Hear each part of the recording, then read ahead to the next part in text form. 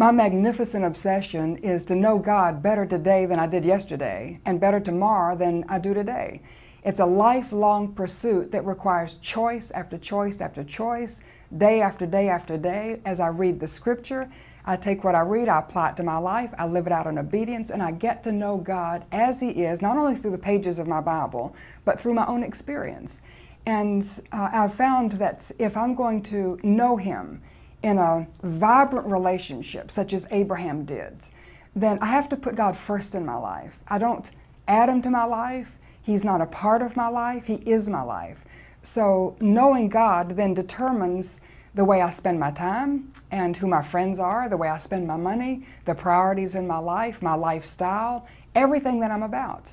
And all that I am is driven by the desire to know God as He is, not only through the pages of Scripture, but in my own experience.